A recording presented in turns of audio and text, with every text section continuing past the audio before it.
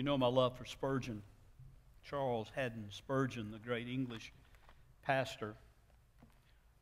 He led the singing every Sunday. So I was just trying to be a little Spurgeon-esque this morning, if possible. Thought that'd be funnier than it was. But anyway,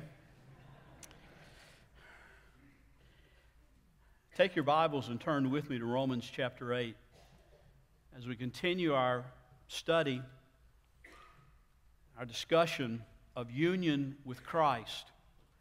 And today we're going to talk about union with Christ and prayer. Now, for months now, we've looked at union with Christ. We've looked at, hopefully, every possible dimension that we could find.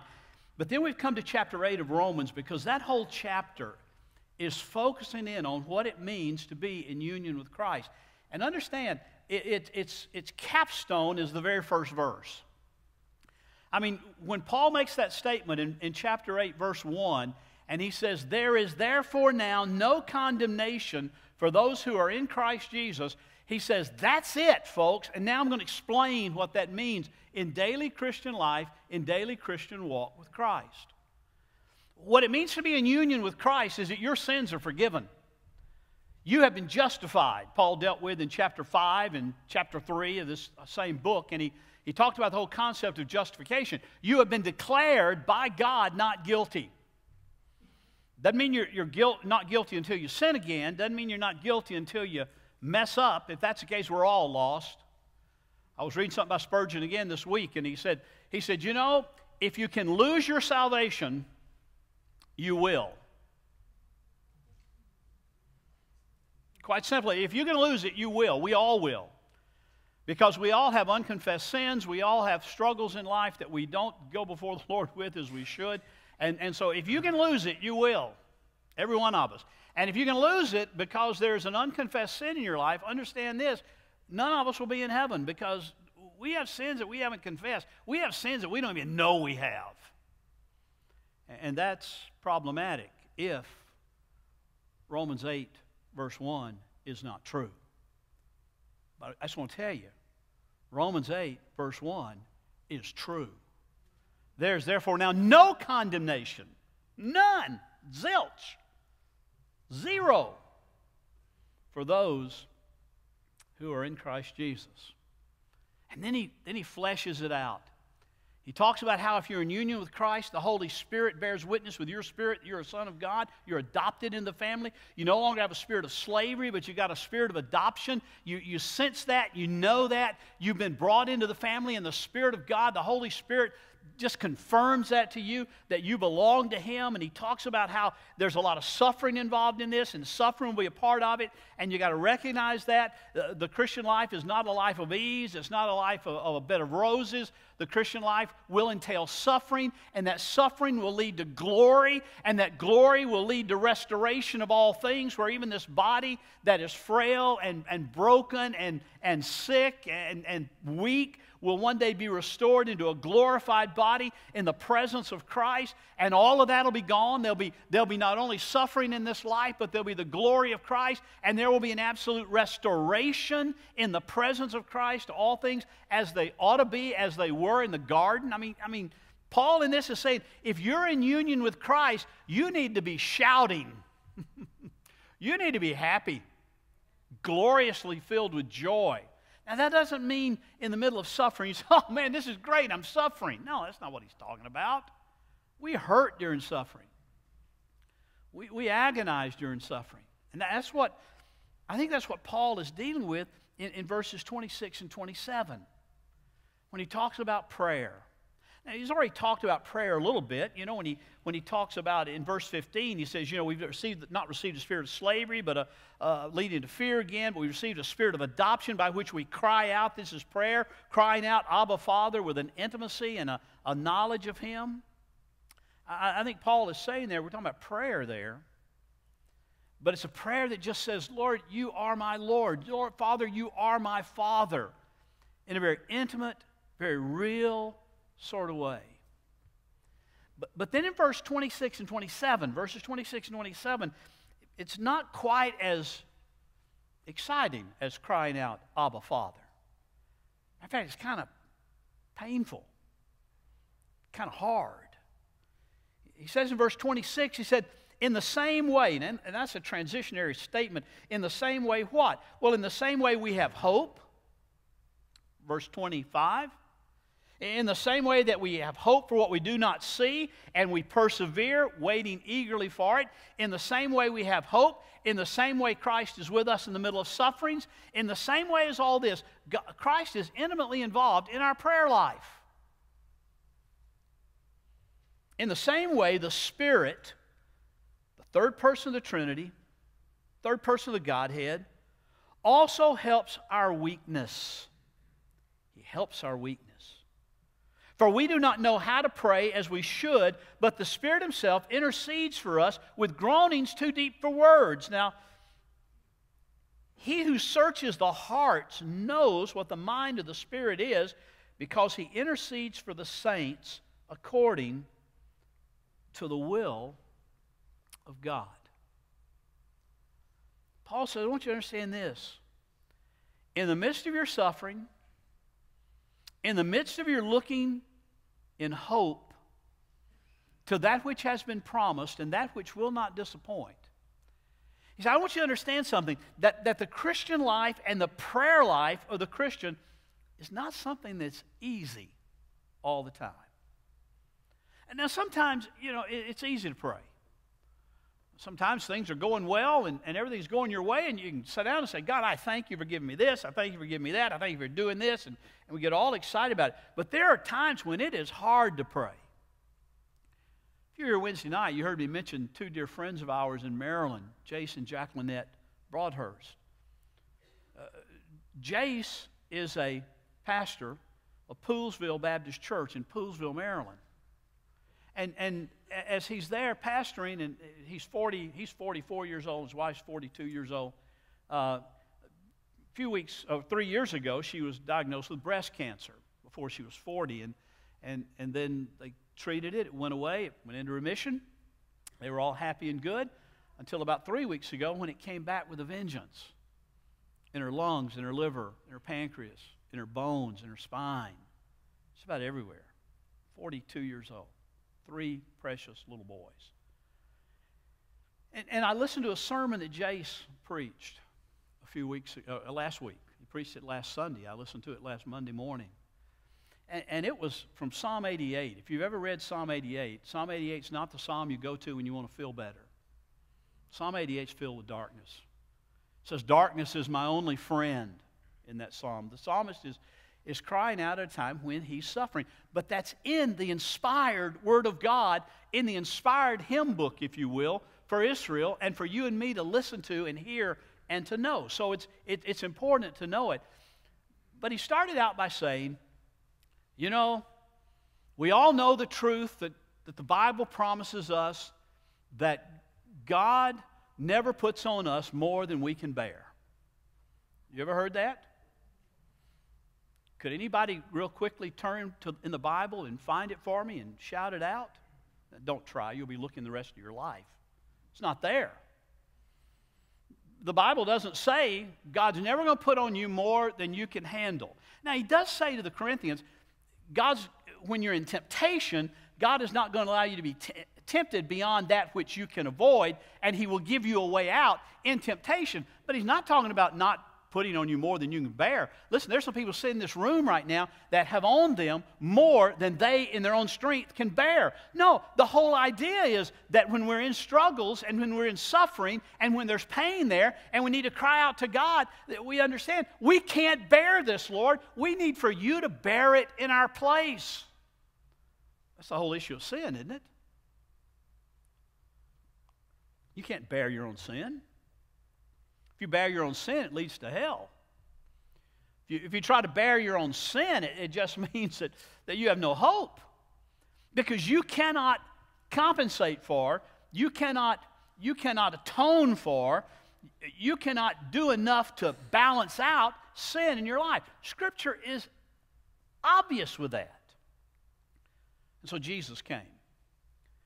He came and he bore your sin. If you're a believer, if you're in Christ, if Romans 8:1 is speaking about you being in union with Christ, no condemnation, Jesus took that which you could not bear and he bore it on himself.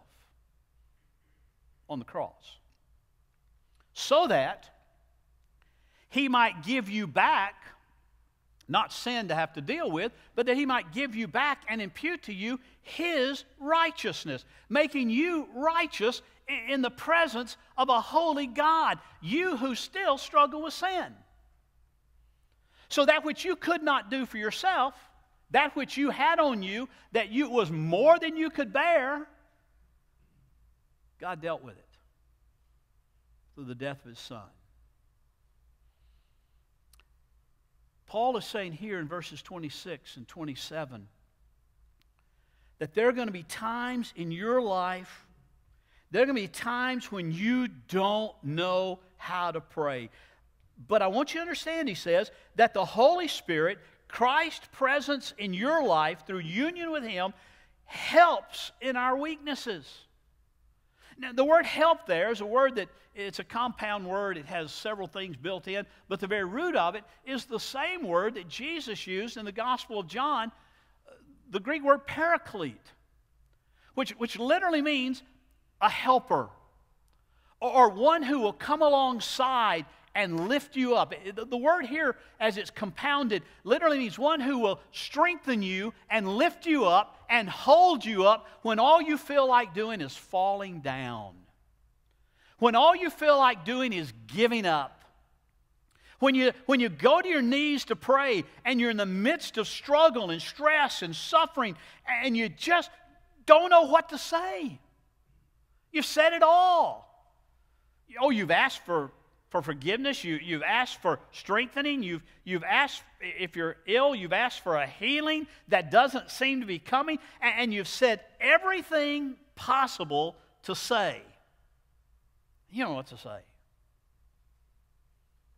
About all you can do is groan.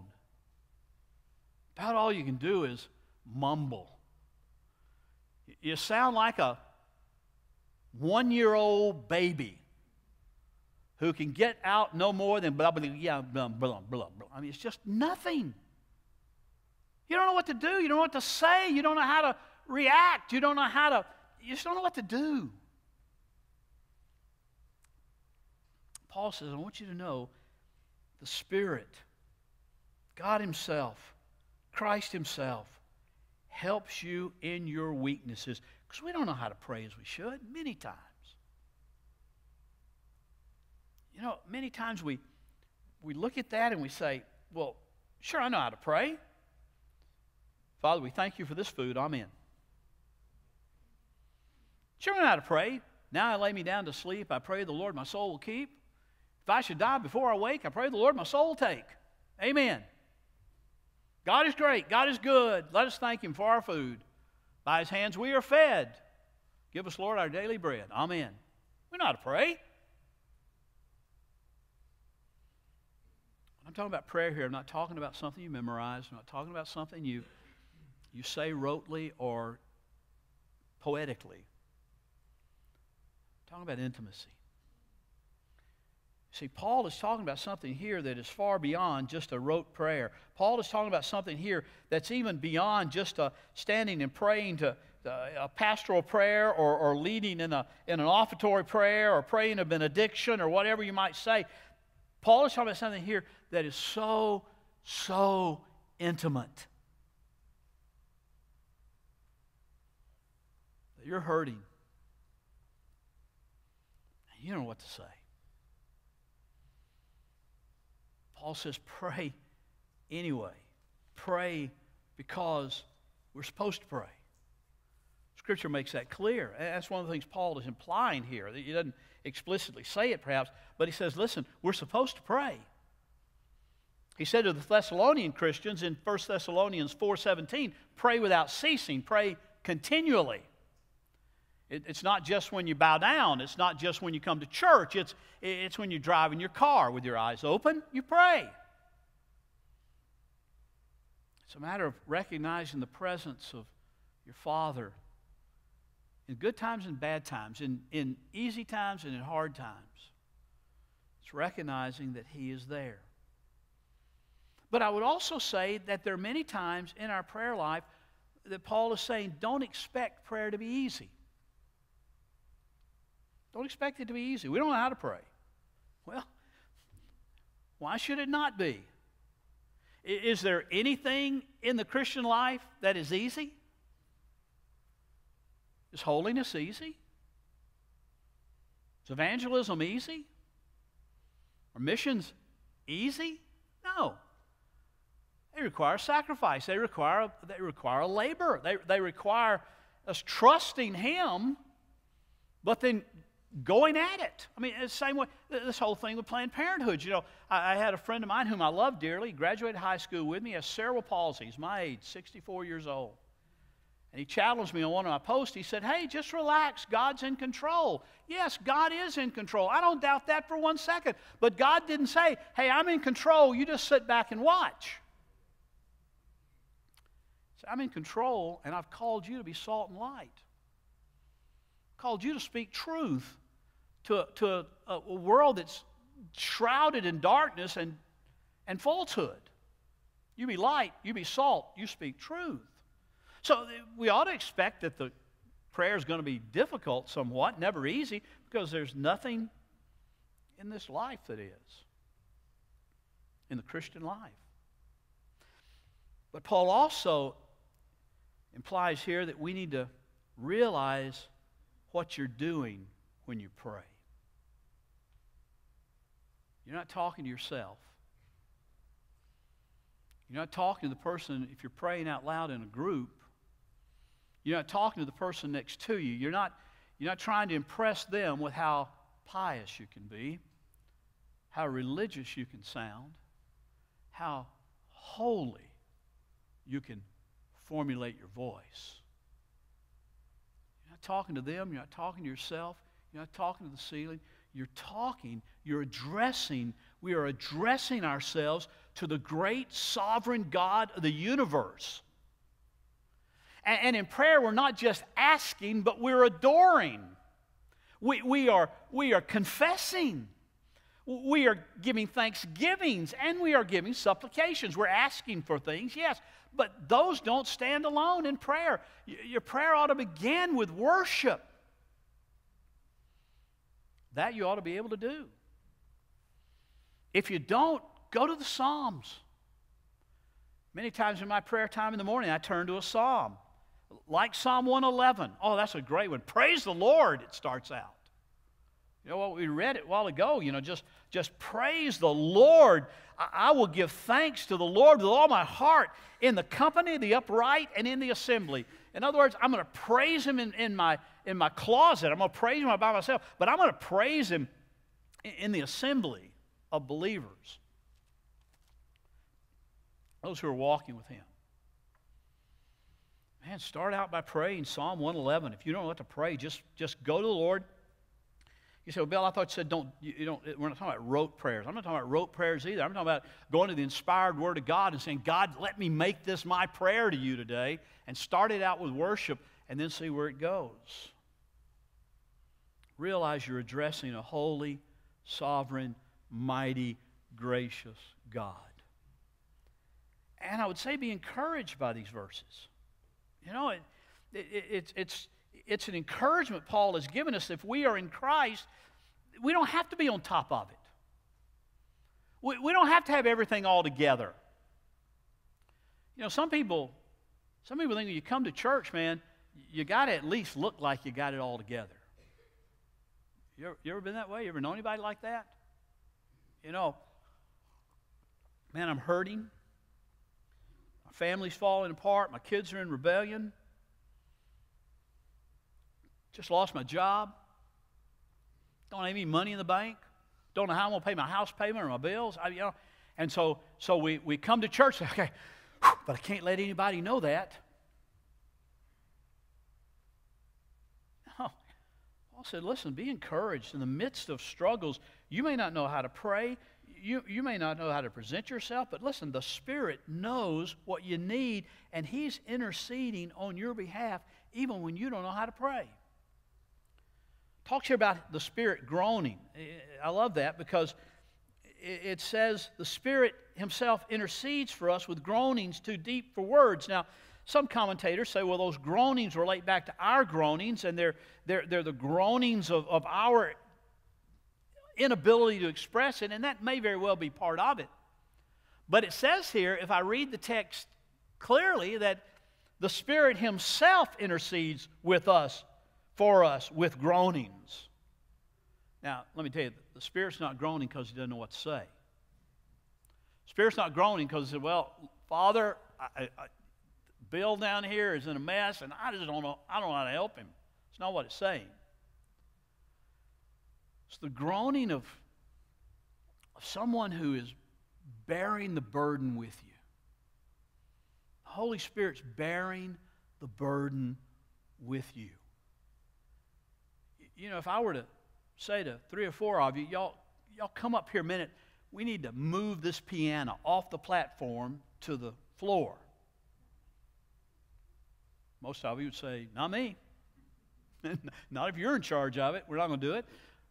But if we did, I imagine as we lifted that and bore that together, we would groan a bit. Not because we don't know what to say or what to do. We know what to do. You got to pick it up and you got to put it down. But we're bearing that burden together and we're groaning because of it.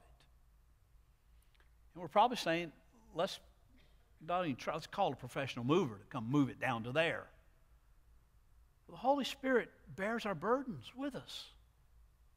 That's a part of being the paraclete, part of being the helper, the comforter that Jesus talked about in John 14, John 16, when He said, listen, I'm not going to leave you as orphans. I'm not going to leave you by yourselves. I'm not going to leave you to face this dark and dying world that's going to hate you and you're going to suffer because of it. I'm not going to leave you alone in it. I'm going to go back to my Father, and I'm going to send to you a comforter, an encourager, a helper who will bear your burden with you and be there with you. So be encouraged by these verses. Be encouraged by what the apostle is saying here in these things. The Holy Spirit is there, and with His help we will make progress. With His help we will grow. With His help we will see maturity. With His help we will see some movement in our prayer life and movement in our Christian life. Several other things I want you to see in this passage, these 2 simple verses. You know, we need to understand clearly that Paul is again showing us here that the Christian life is not getting saved and then doing the very best you can. It's not coming to Christ and God saying, okay, now I've saved you, now I hope you can do okay. No, he's saying from beginning to end, the Christian life is God's power made perfect in our weaknesses. And it's not just people like Jace, my friend, and his wife Jacqueline, and it's not just people like you who are struggling here. Go to the Scripture. You'll find a lot of situations where saints of God in the Scriptures found themselves in very precarious situations. One of my favorite characters in the Old Testament is Elijah. You remember Elijah? Went up on Mount Carmel, slew the prophets of Baal, won the victory of the battle of the gods on Mount Carmel, saw God show His power, and all that took place. And then Jezebel says, oh, he's killed all my prophets of Baal. I'm going to get him tonight, and if he's not in the same way that those prophets are by sundown, I'm going to do it. And what did Elijah say? He just saw 500, I believe it was 500 prophets of Baal slain. He said, well, Jezebel, who are you? I'll stand again. No, he said, I'm going to run. And he ran, and he hid under a tree, and he said, Lord, I'm the only one that loves you. I want you to just take my life right now. You think he knew how to pray? He didn't know how to pray. The Apostle Paul. He had that thorn in the flesh, and we can debate all day what that thorn in the flesh was. I'd probably go around, and we got 350 people in here. We probably have 350 different opinions. That's all right, because the Holy Spirit didn't tell us. Scripture doesn't tell us what the thorn was. It just said it was real. And Paul said, listen, I asked God 3 times. I went to the Father 3 times. I said, Lord, take it away. Take it away. Please take it away. And by the way, I think 3 is there as a symbolic number, not as an actual number. I don't think he just went 3 times and said, okay, I'll quit praying. I think he begged God to take it away. God didn't take it away. He said, no, I'm going to leave that as a reminder to you that in your weakness, my strength is demonstrated. Paul said several times, though I'm weak, He's strong. When I'm weak, He is strong. In the midst of my weaknesses, He shows His strength. So understand, the Christian life is not just getting saved and then doing the best you can. We never graduate out of weaknesses, even in prayer. We never come to a point where our prayer life is just perfect. We don't need His help. Secondly, don't expect God to wait until you have enough understanding before He stretches you. Don't expect Him to wait until you are an absolutely mature believer, which none of us in this room, especially not this pastor, will ever be in this life, a perfectly mature believer. But don't wait till... Don't think God's going to wait until you got really enough understanding of all this before He tests you in this. No. He wants you to see right now, today, that in your weakness, He's sufficient. In your suffering, He is sufficient. His presence is sufficient. Don't worry about finding the right words to pray that'll be meaningful to God.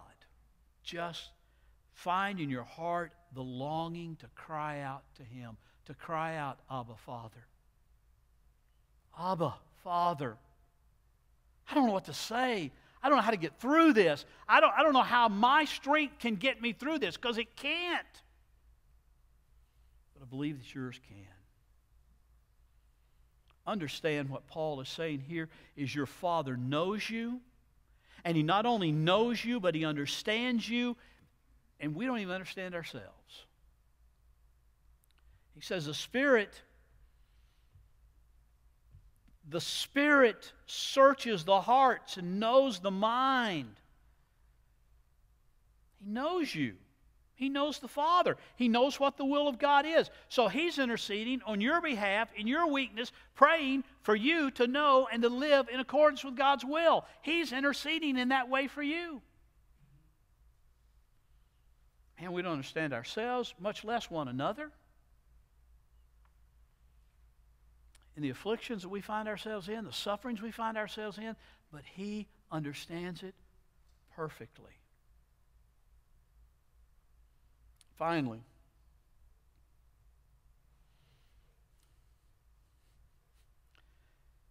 it's amazing here that Paul not one time said, and what the Spirit will do is He'll go to the Father and He'll try to change the Father's mind about your circumstances. I had Ricky read the Philippian prayer out of Philippians 1 as our scripture reading today, and I want you to hear that. I could have chosen Ephesians or Colossians or Thessalonians or any number of prayers. There's a prayer of Paul in every one of those, and you need to study those prayers of Paul, because you need to realize when Paul prays for the people at Philippi or wherever he's praying for them, he never says, and Father, change their circumstances, take away their suffering, take away the struggles they're going through. He never prays for that. But he does pray, Father, show them yourself in the middle of it. So our prayer is not to be about trying to change God's mind, as though we know better than Him. You ever been there? Now, God, if you could see life from my perspective, you'd understand this is how it ought to be. Later on in the same book, he's going to say, who are we to give God counsel? I mean, are we so wise that we can tell God what ought to be? We don't understand those things. He does. So prayer is not so much about changing God's mind. Prayer is our brokenness and our longing for nothing but His glory and His will in our lives. You've heard the old statement, prayer changes things. I want you to know that's true. Prayer does change things.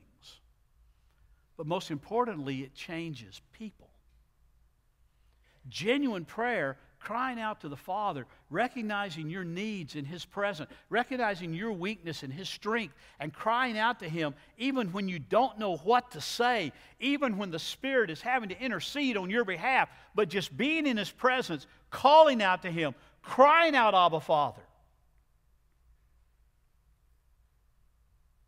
changes you. And that changes the way you see things. It makes them different. See, our God is a mighty God. Our God is an all-knowing God. Our God is an omniscient, omnipotent, omnipresent, and on and on and on. He is eternal. And He's the one we get to go to. Let that sink in, folks. We don't go to a saint. We don't go to some intermediary that will pass the word along and hopefully it'll get to God eventually. We go into His presence by the only mediator, and that is His Son, Jesus Christ. He is our only mediator. And He mediated for us on the cross to give us access into the presence of our Father. As a believer, how would we not use it? We got a new little baby in our church. Heather and Mark Rooks, after 3 very active boys, have a little girl. It's going to be fun to watch. I was by there, right on by yesterday again to see them, and saw the baby, and she was beautiful, as all babies are. And she cried. I mean, really loud for a day-old baby. And it was just amazing to watch her. And I said something about it. I said, oh, she's got good lungs. Heather said, oh, she came out of the womb crying, screaming, breathing. That's just what babies do. When they are born, when they exit the womb and enter this world, first thing they do is they breathe, and then the second thing they do is they usually make some racket.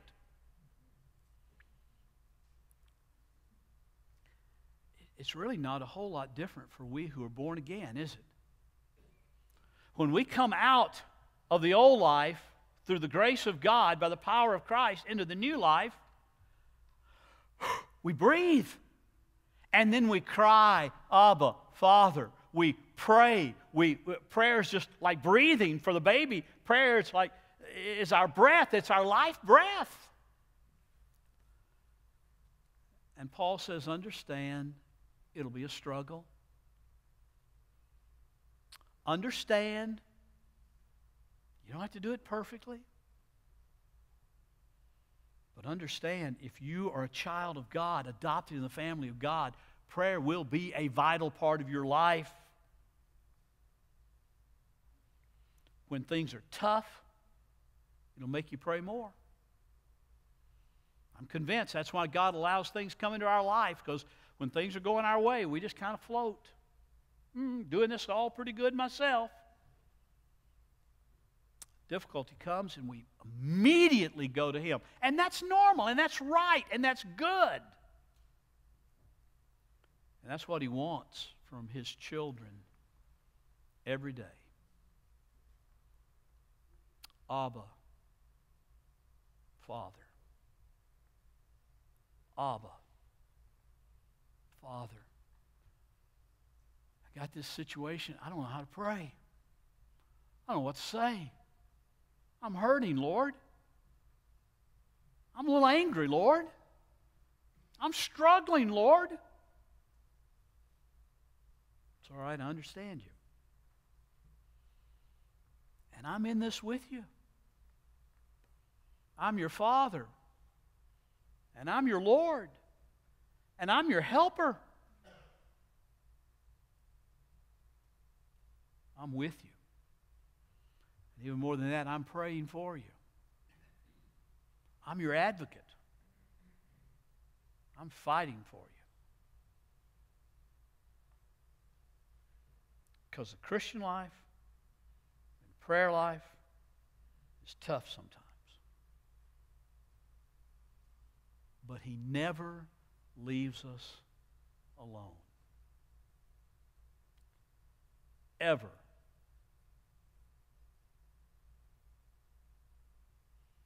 Can we pray together?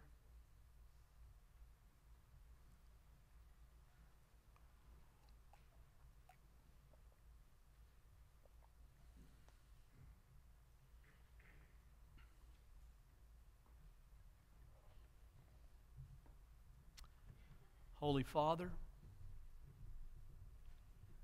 we bow before You, acknowledging that in prayer as in life, You're with us. You're for us. You're helping us. You're our strength and You're our salvation. And we need You. Father, I pray for men and women in this room right now who don't know You, who've never believed in their hearts that God raised You from the dead, who've never confessed with their mouth that Jesus is Lord. I would pray that today, Lord, would be that day in their life, that they would be birthed, rebirthed, to cry out, Abba, Father, and to say Jesus is Lord. Father, I pray You would work by Your Holy Spirit in their lives to do Your work. And Father, I pray for others who maybe are just kind of in that backslidden condition. They don't know how to pray, so they just don't pray. Lord, what a tragedy. When You say, come to You, You'll help us, even when we don't know how to pray. Father, teach us to pray and teach us to pray fully. And groan in Your presence if we have to. Mumble when we don't know what to say. But Lord, cry out to You. We thank You, Father, in Jesus' holy, holy name. Amen.